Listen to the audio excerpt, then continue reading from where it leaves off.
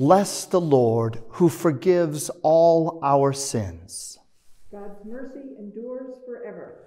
Brothers and sisters in Christ, since early days, Christians have observed with great devotion the time of our Lord's passion and resurrection and prepared for this day by a season of penitence and fasting.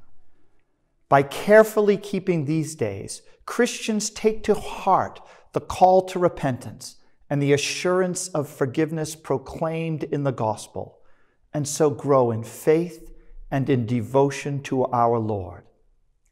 I invite you, therefore, in the name of the Church, to the observance of a holy Lent, by self-examination and repentance, by prayer, fasting, and self-denial, and by reading and meditating on God's holy word.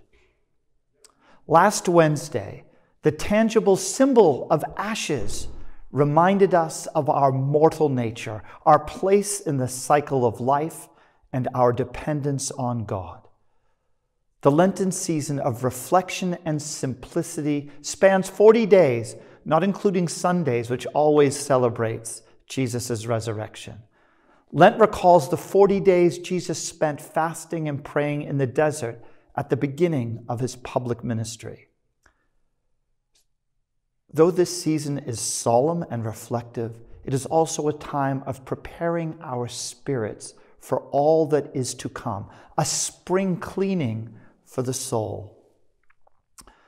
Members of Epiphany and St. Andrew's churches have received Lent packets that encourage you not just to give up things for Lent, but to take on one or two new spiritual practices.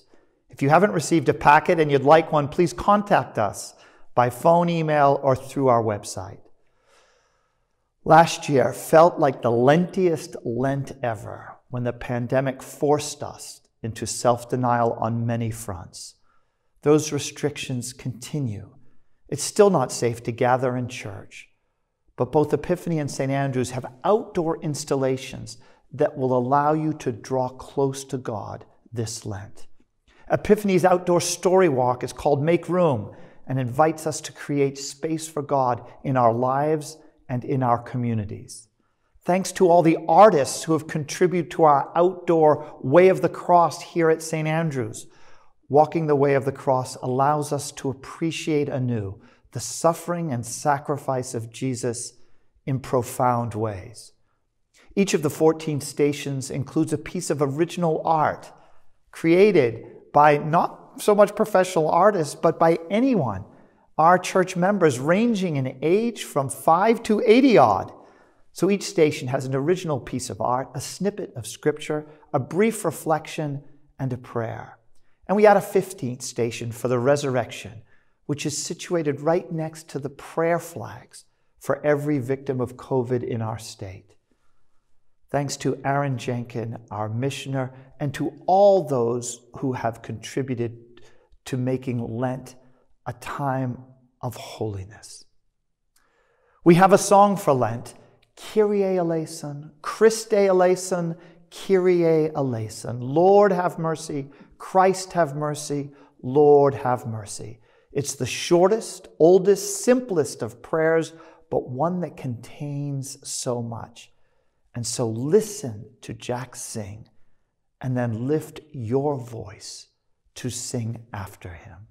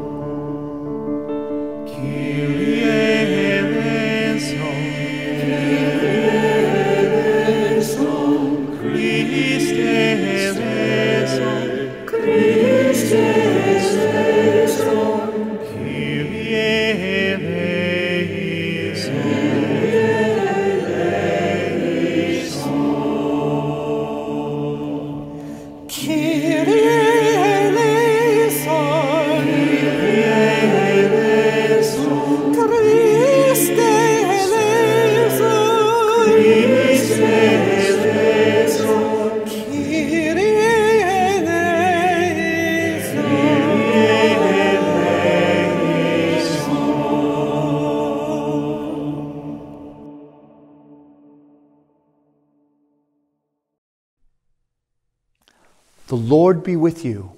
And also with you. Let us pray.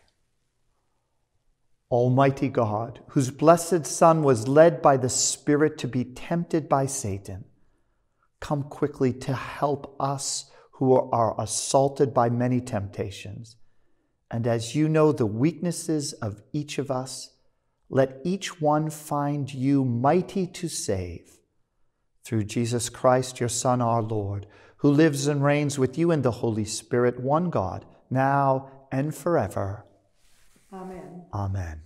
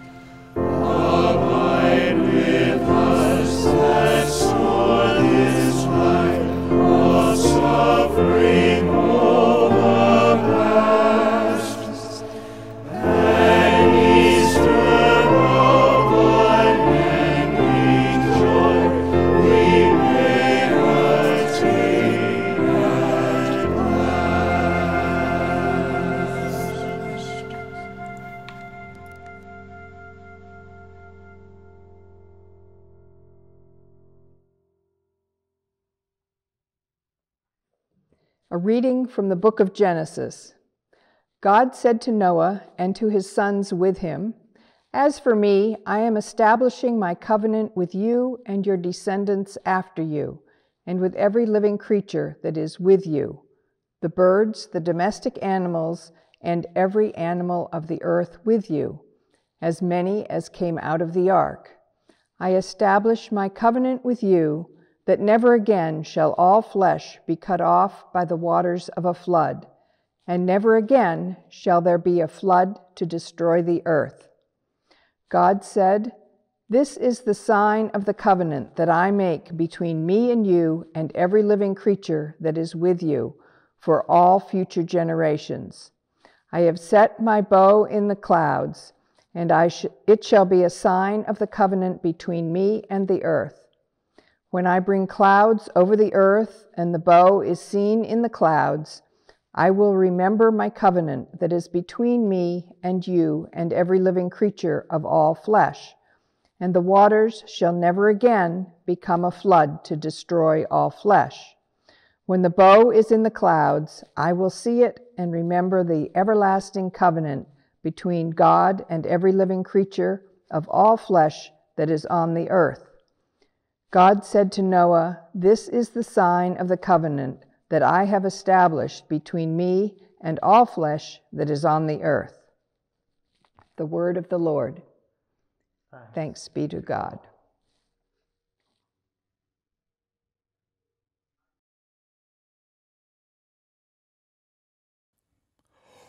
I lift my soul to you, O God. In you I trust, in you alone. Save me from shame and from defeat, lest my opponents should gloat over me.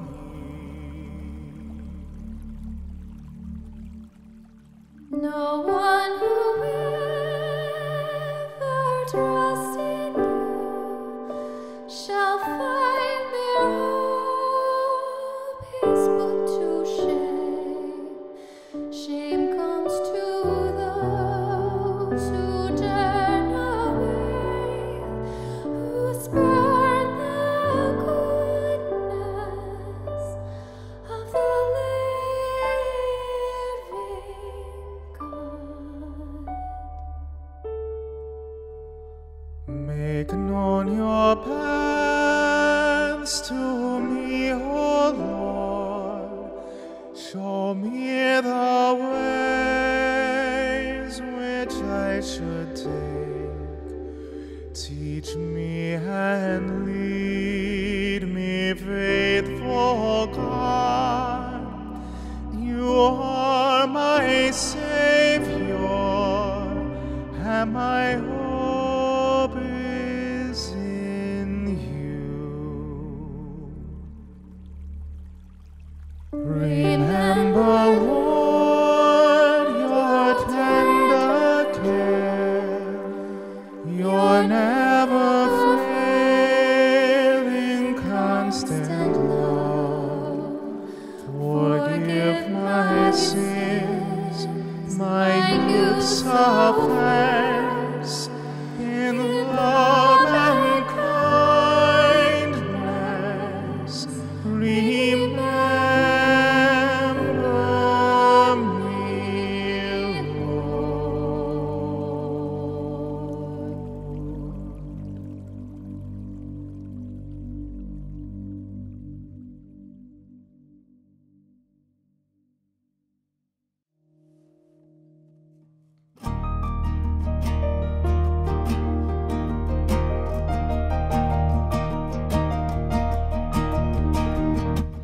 You are beloved, for God is love.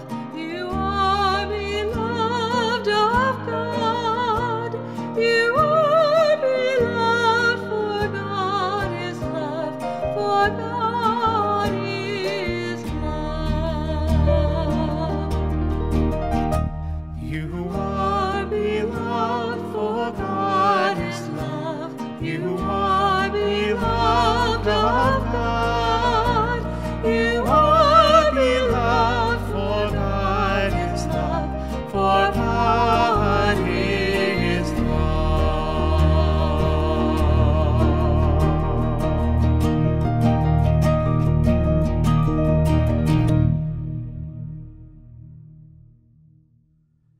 Hear the Holy Gospel of our Lord Jesus Christ according to Mark. Glory to you, Lord Christ. In those days, Jesus came from Nazareth of Galilee and was baptized by John in the Jordan. And just as he was coming up out of the water, he saw the heavens torn apart and the Spirit descending like a dove on him. And a voice came from heaven, "You are my Son, the Beloved. With you I am well pleased." And the Spirit immediately drove Jesus out into the wilderness. He was in the wilderness 40 days, tempted by Satan, and he was with the wild beasts, and the angels waited on him. Now, after John was arrested, Jesus came to Galilee, proclaiming the good news of God and saying, "The time is fulfilled, and the kingdom of God has come near. Repent and believe in the good news." The Gospel of the Lord. Praise to you, Lord Christ. This morning, we begin our Lenten journey along the way of Jesus' life and ours. The muddy yet promise-filled waters of the Jordan are behind us. John, with his sharp-tongued voice, calling folks to repent and be baptized. Jesus coming to be cradled under those waters in John's hands. A still, small voice proclaiming, "Thou art my beloved Son, with thee I am well pleased." The adventure of the way begins. The Spirit immediately drove him out into the wilderness, and he was in the wilderness 40 days, tempted by Satan, and he was with wild beasts, and the angels ministered to him. The Gospel of Mark is lean in detail, no description of the wilderness temptations such as we find in Matthew and Luke. Nothing about turning stones into bread, or throwing oneself down from the pinnacle of the temple, or seizing power over the kingdoms of the world. Only the briefest suggestion that it is in the Spirit of God who drives Jesus into the wilderness, and of the 40 days he's there. Only a hint of the content of his experience, tempted by Satan, with wild beasts, ministered to by angels. With Mark's sparse description, we're invited to sketch in the background and paint in the colors from our own experience. First, what can we say about wilderness? As Americans living in this present time, we have romanticized the wilderness. You and I and LL Bean in a vacation getaway challenge with a world of nature. But there are deeper meanings to wilderness. The wilderness is wild, threatening, disturbing, beyond our control. It is raw, fierce power, without the caged bars of a zoo between the power and us. It is a howling wind and an unprotected storm. It is the sun-blinded dryness of being lost, alone, in an endless desert. Most of us have spent precious little, if any, time in the wild. We live in a domesticated, plastic-wrapped, thermostat-controlled environment where wildness is at most an exotic fling with MasterCard and not a potential source of terror. But the Spirit drove Jesus into the wilderness, the real wilderness, with its temptations from Satan and wild beasts. The way for Jesus began in his encounter with wildness. Wildness on the outside, the sandy desert, rocky plateaus, and dry, desolate mountain terrain of Palestine, and the wildness on the inside. Yes, there is wildness inside our souls. For Jesus, for you, for me. There is a cauldron of feelings and emotions deep down within us that boils its vapors into our rational consciousness, powering the steam engine of our behavior. What was the external wilderness for Jesus but a place where he could begin to grapple with his internal wildness? Did I say begin? Perhaps better to have said had to begin, for there was nothing in the wildness around him to protect him from the pressure of grappling with the mirrored wildness within him. Is this too dramatic? Is this wilderness encounter in the Gospel of Mark an ancient and obsolete experience that Jesus alone had to face, but one that we do not in our time? I don't think so. Just because few of us will probably spend most of our time outdoors, wilderness does not mean we have no wilderness in our souls. One all too common inner wilderness for each of us points to the profound psychological truth.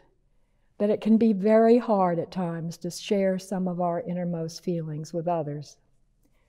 Not only the happy and loving feelings, but especially the ones where we feel alone, fearful or confused, depressed, brokenhearted, overwhelmed. When we feel lost, worried, ashamed, angry or guilty, misunderstood, inadequate in some way, or are fuming with frustration, it feels almost impossible to adequately share what we're really feeling. These feelings are hard to share with others because they're all of a jumble, and it can be very difficult to describe what we really would like to express. But no, even deeper than that, as we struggle to articulate our strongest emotions, we also suspect that there is a fearful wildness to those feelings, and that wildness makes us anxious. The boiling cauldron of emotion may be buried deep inside our souls, but still the steam that rises from that cauldron, the steam that powers the engine of our behavior, the steam brings with it the troubling hint of wildness at our core. Beneath our polished exteriors, our studied competence, our practiced graciousness, there lies, we fear with reason, a frightening wilderness. How much easier life would be if we could banish that wilderness from both the conscious and the unconscious. How much easier life would be, perhaps, but also how much diminished. For if the wilderness contains Satan and its wild beasts, it also contains ministering angels. If the wilderness is the home of life-threatening struggles, it is also the home of life-empowering healing. The Gospel of Mark doesn't say it in so many words, but it's true nonetheless. Satan and the wild beasts on the one hand, and the angels on the other, are in some mysterious and distant way cousins of each other. It was only by encountering temptation at the beginning of his ministry in the wilderness that Jesus was able to face that temptation renewed at the end on the cross, to face it without being destroyed by it. And that ability to face into the wilderness of his death can be seen as the gift of the wilderness angels.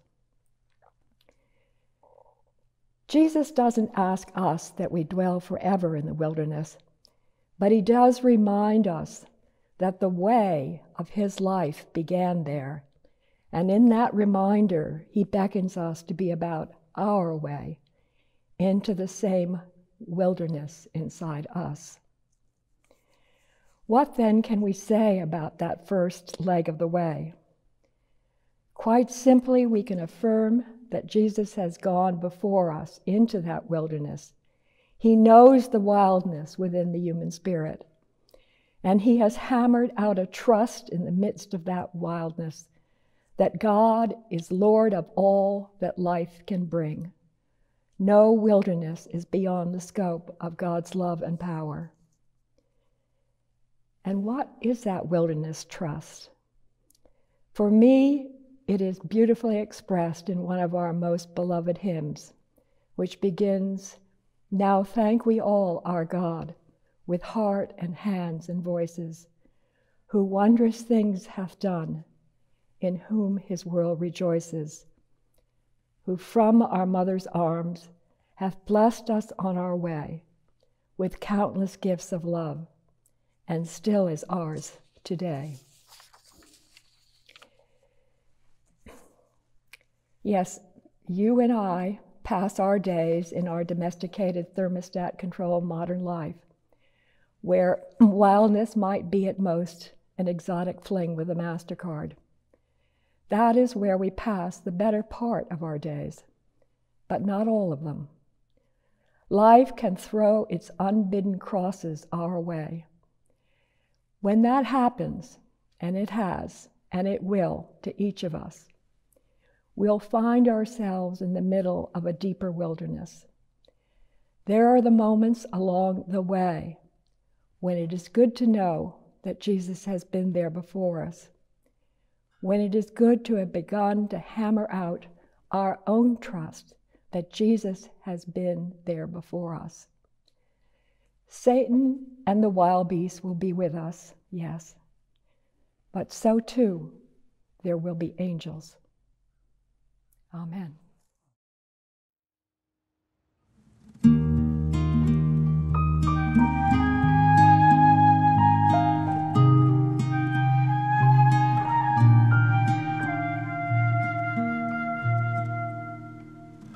Lord, Holy Spirit, you mark us out in love. You light upon us in gentleness and grace. Lord, Holy Spirit, you mark us out in love. You light upon us in gentleness and grace. Now drive us out into the wild places. Drive us out beyond our knowledge and control. Lord, Holy Spirit, you mark us out in love. You light upon us in gentleness and grace. Lord, Holy Spirit, you mark us out in love. You light upon us in gentleness and grace. Now drive us out into the wild places. Drive us out beyond our knowledge and control. Though we're tempted by the evil one, we're befriended by the wild ones. Though we're tempted by the evil one, we're befriended by the wild ones.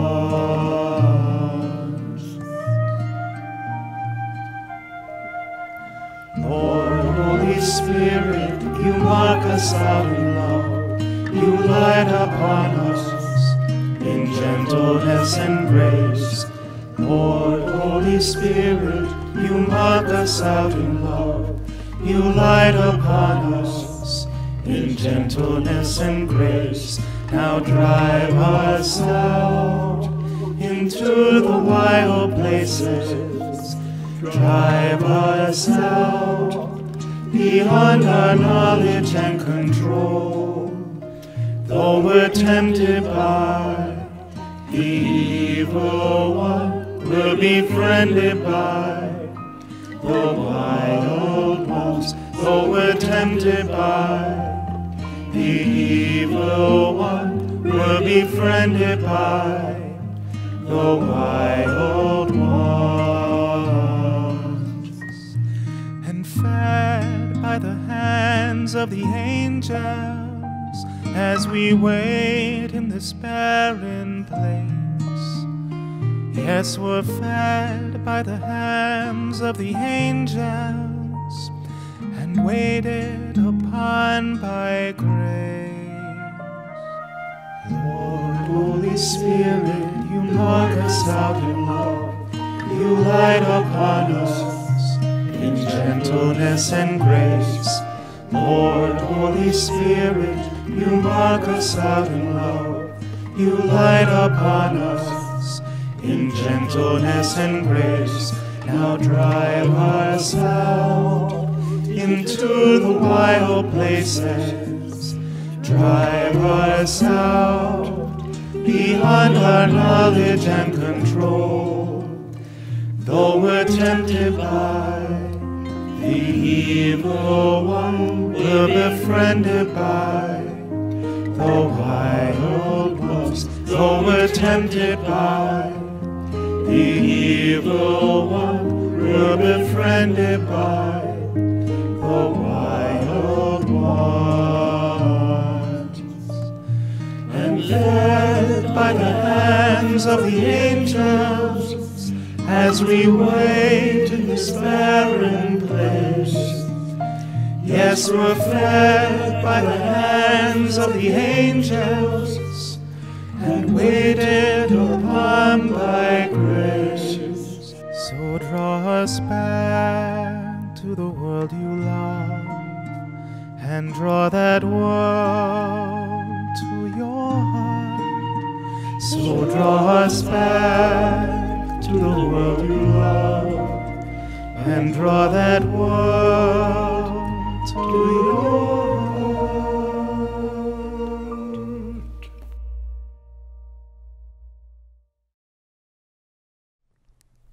Loving God, as we journey through these weeks of Lent, open our hearts, minds, and wills to the light of your loving kindness.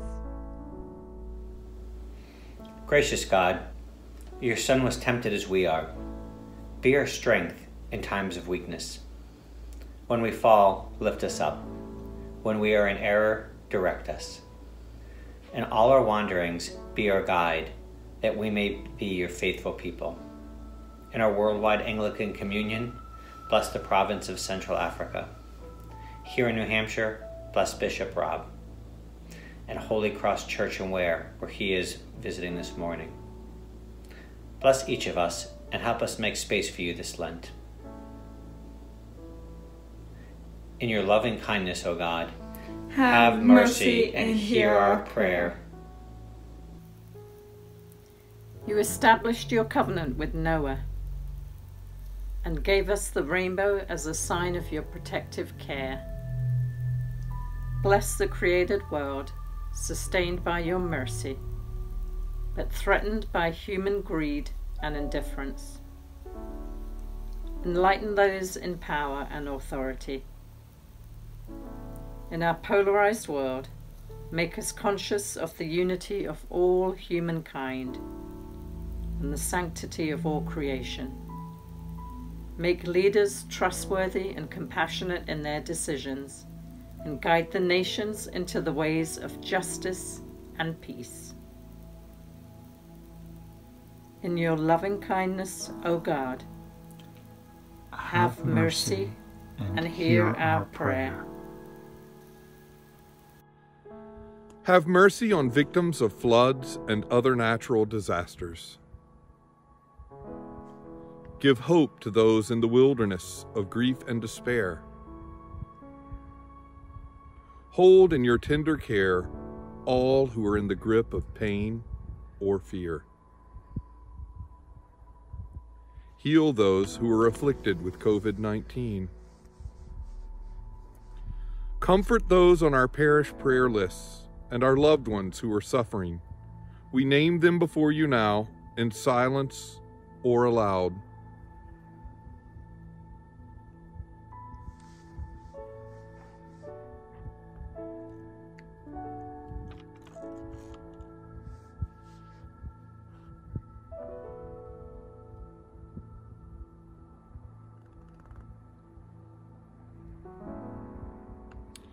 In your loving kindness, O God, have mercy and hear our prayer. In baptism, we are united with Christ's death and resurrection. In this hope, we give thanks for those who have died and now find peace in your eternal presence. We remember all those who have died from COVID in our state.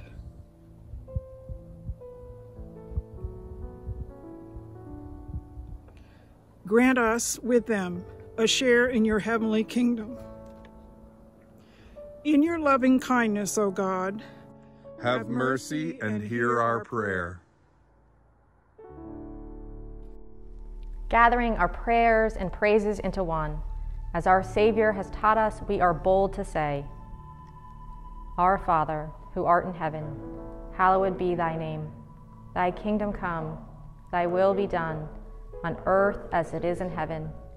Give us this day our daily bread, and forgive us our trespasses, as we forgive those who trespass against us. And lead us not into temptation, but deliver us from evil. For thine is the kingdom, the power, and the glory, forever and ever. Amen.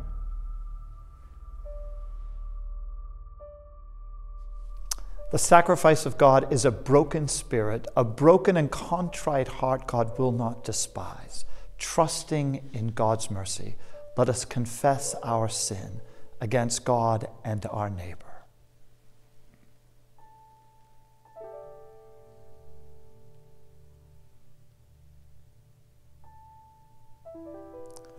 Most merciful God, we confess that we have sinned against you in thought, word, and deed, by what we have done and by what we have left undone. We have not loved you with our whole heart. We have not loved our neighbors as ourselves. We are truly sorry and we humbly repent. For the sake of your Son, Jesus Christ, have mercy on us and forgive us, that we may delight in your will and walk in your ways, to the glory of your name. Amen. Almighty God, who forgives all who truly repent, have mercy upon us. Pardon and deliver us from all our sins. Confirm and strengthen us in all goodness, and keep us in life eternal, through Jesus Christ our Lord. Amen.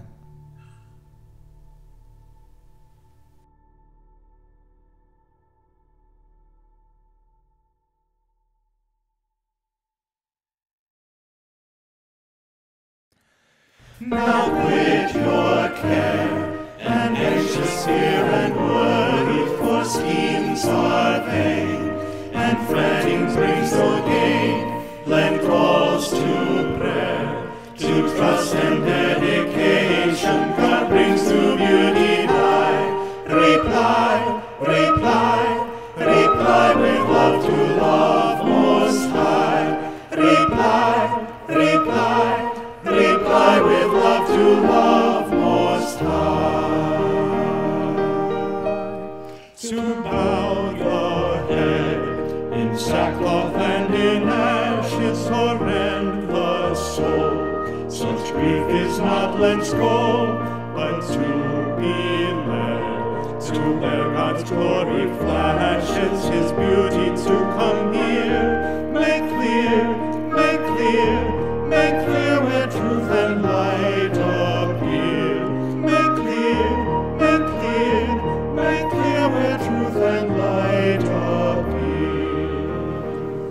For righteousness and peace will show their faces to those who feed the hungry in their need, and wrongs redress, who build the old waste places, and in the darkness shine. Divine, divine, divine it is when all combine. Divine, divine, divine it is when all combine.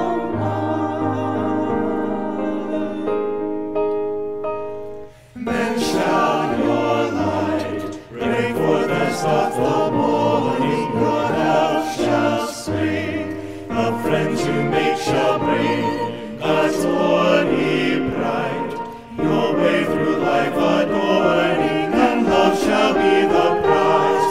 Arise, arise, arise and make a paradise.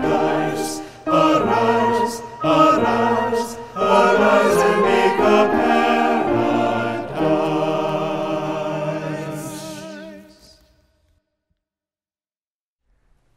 Together, let us pray. God of the covenant, as the 40 days of deluge cleansed the world, so in the saving flood of baptism, your people are washed clean and born again. Throughout these 40 days, we beg you, unseal for us the wellspring of your grace. Cleanse our hearts of all this is not holy, and cause your gift of new life to flourish once again. Grant this through Christ, our liberator from sin, who lives and reigns with you in the unity of the Holy Spirit, holy and mighty God, forever and ever. Amen. God give you grace to grow in holiness, to deny yourselves, take up your cross, and follow him. And the blessing of God Almighty, the Father, the Son, and the Holy Spirit be amongst you and remain with you always. Amen. And just before I say the words of dismissal, a reminder and an invitation for folks to come to Epiphany and experience that wonderful story walk, and also to come to St. Andrew's, where you may experience the way of the cross with original art from our church and community members. Go in peace to love and serve the Lord. Thanks be to God.